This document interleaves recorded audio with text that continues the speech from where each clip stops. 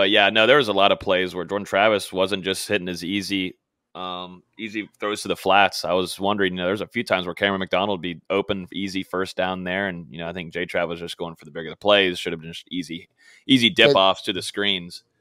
Yeah, there were times where Parchment, I know he kept trying to look.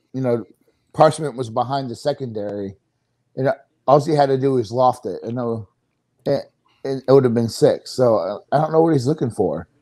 He missed running backs in the flat. I mean, he missed a lot of open guys, and we're going to talk about that in a minute. But maybe let's go talk a little bit about the offensive side too. Now you talk about Jordan Travis and also McKenzie Milton coming in. Jordan Travis had to leave the field because his helmet came off, but then came McKenzie Milton, and as you can see, he got banged up too. Right then, Norvell said he was dealing with calf cramps, and then once Milton came in, they just decided to sit the rest of the game, so his calves didn't keep cramping up, but. It was pretty clear once Milton had that first 22-yarder that it was like, oh, we got to stick with this because we need yards fast. It worked. Yeah. And I thought the tempo between Jordan Travis and McKenzie Milton was a lot different. I mean, every positive play or completion or whatever for Florida State, McKenzie Milton was getting the offense right on the ball and getting them going again. Whereas I thought things with Travis were a little bit more slow and not really with as much pace. I think part of it is Travis is still developing at diagnosing coverages, whereas Milton comes in, he just knows it. I mean, to me, it was easiest to tell, like, as soon as the ball snapped, and it seems like Milton has an extra second or two because he already knows what he's doing with the ball. Travis gets the ball, and he's he sees that first read, then he starts to scramble, he's getting happy feet, then he's trying to extend the play.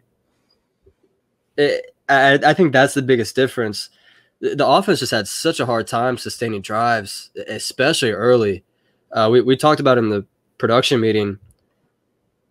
If it wasn't a 3-and-out, it was Florida State was scoring in 5 plays or less. I think they had 4 3-and-outs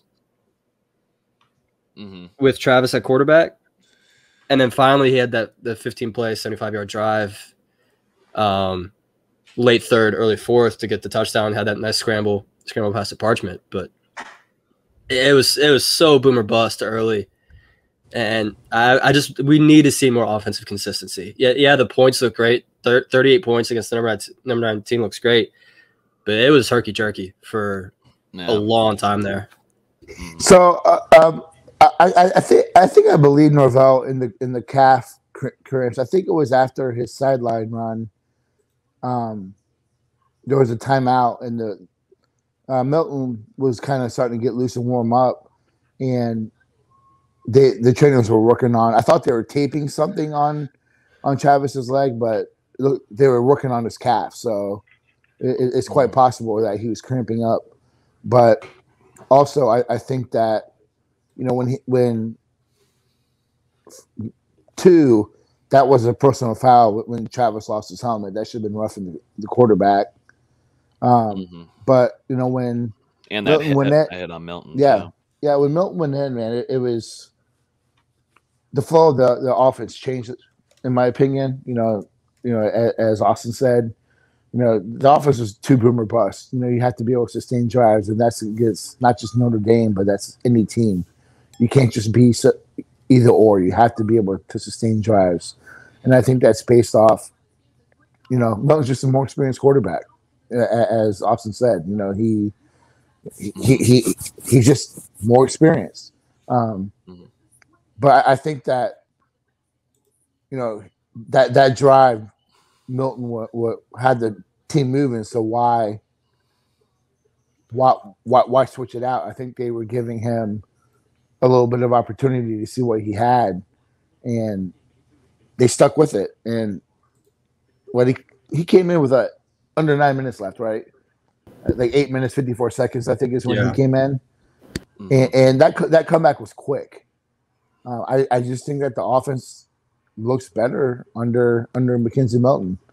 And I know there's been people saying I'm bashing Travis and all this stuff. I just don't think that he's ready to be a full quarterback yet.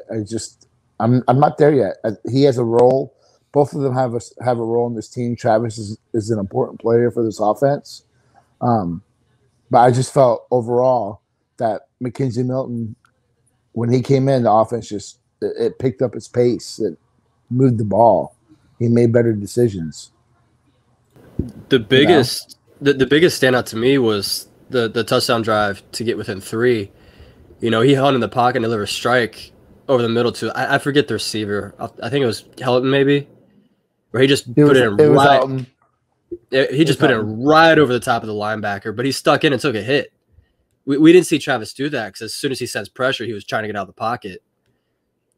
That's what this team needs. They need someone that can just deliver strikes like that.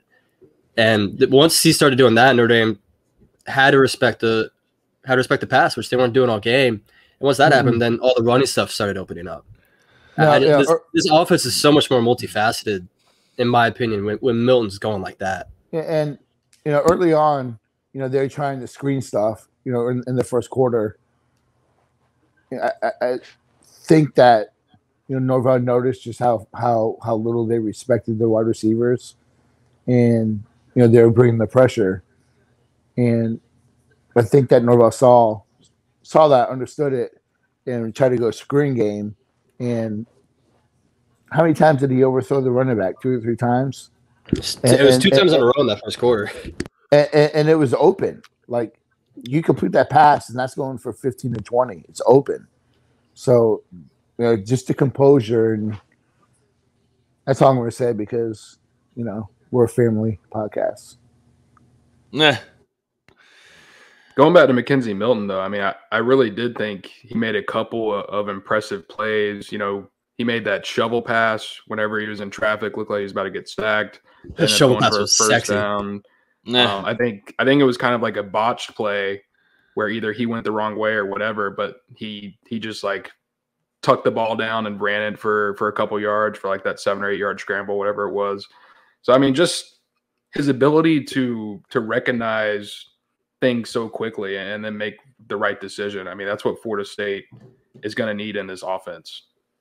And you also have to point out his throwaway on the botched snap. Yeah, he's smart, just pick the ball up and throw it away. I mean, that's something you don't get from someone that's not a 5th-year quarterback. Like that was as impressive as anything else he did last night. Can we talk about that real quick? Yeah, but I just want to say, like, credit to the dude's moxie for coming out, his first game in like 1,000 days or whatever after this horrific knee injury, coming in down double digits in the fourth quarter against a top 10 team, and then just having the balls to nearly lead Florida State back in 8 minutes. I mean, credit to McKenzie Milton. I really do think if he would have played, the entire second half or what you have at Florida State, probably wins this game. It was cool to see Jordan Travis too, while McKenzie Milton was, going down the field, playing well, and also celebrating with McKenzie Milton and being there for him and supporting him. That's something that you just love to see. And I like that those two are close with one another.